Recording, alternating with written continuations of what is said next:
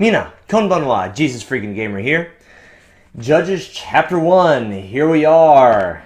The long-awaited book, I guess, maybe, hopefully. Let's get into it, shall we?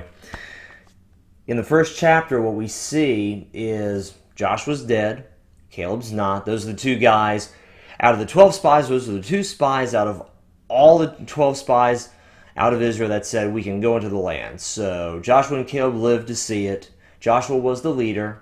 He died. And it never says in this one that Caleb is like a clearly defined leader. It just says that they go about taking more, killing more people, taking possession of more land, and then failing to take some other land. I talked about that. I said this is upcoming, so I want to go ahead and dig into that a little bit tonight.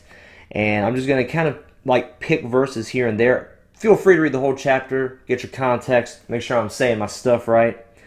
So it's all chapter 1. I'm going to start with verse 19. So the Lord was with Judah, and they drove out the mountaineers, but they could not drive out the inhabitants of the lowland because they had chariots of iron. And then you go down to verse 27.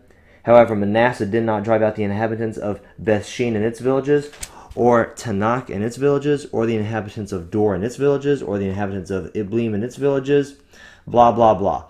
Down to verse 28, and it came to pass when Israel was strong that they put the Canaanites under tribute, but did not completely drive them out. Verse 29, nor did Ephraim drive out the Canaanites who dwelt in Gezer. So the Canaanites dwelt in Gezer among them. Verse 30, nor did Zebulun drive out the inhabitants of Kitron, or the inhabitants of Nahalal. So the Canaanites dwelt among them, and were put under tribute. And then jump down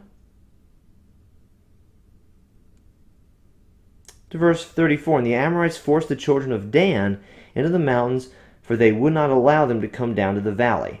And the Amorites were determined to dwell in Mount Herez, in Aijalon, and in Shalbim. Yet when the strength of the house of Joseph became greater, they were put under tribute. And so I could have read like half that chapter to get the point across. Various tribes of Israel couldn't drive out various inhabitants of Canaan for various reasons, and there were various consequences afterwards. Each story was different. Each story was unique. The one thing they all had in common, all of them left people in the land that God told them to kill. They left things in the land that God wanted gone. Now again, we're not killing people nowadays in the New Testament, and our promised land isn't a physical plot of land. We have a land in the heavenlies with Jesus Christ as our Lord and High Priest. So we're not trying to conquer anything here on earth, not physically, not politically. It's good to see God's laws in effect, but that's another sermon for another time. That's not the main drive. The main drive is spiritual and spiritually focused in New Testament times, but there are things that dwell in our promised land, the area that God wants us to be in, that should not be there, that are sinful, that are against Him.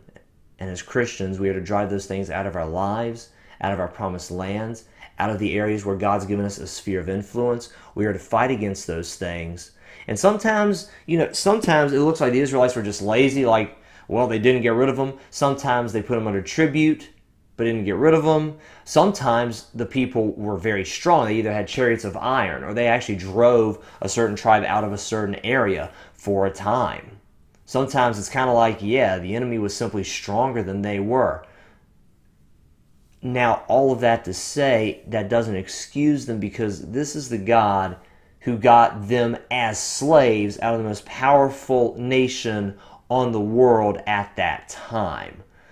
So if something was lacking or something was missed, it's not that the God of Israel was incapable of doing it. It's that the Israelites did not properly follow their God.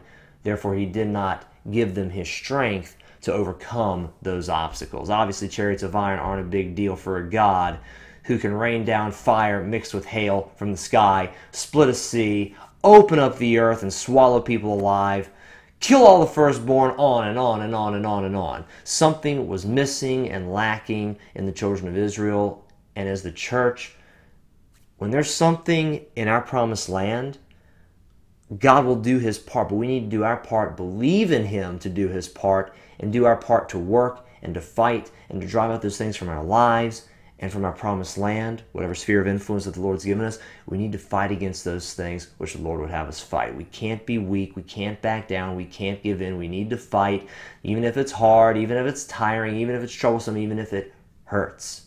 Sometimes there are many people, many Christians in this world who give their lives for my God and my Savior, Jesus Christ, on a daily basis. And all I can do is look up to those heroes and say, you guys are awesome. And one day, we get a chance to meet them all. And until then, thank you guys very much for watching. Drive out those things in your life. Drive out those things from your promised land. Don't let them stand between you and what the Lord has for you. I love you guys. God bless.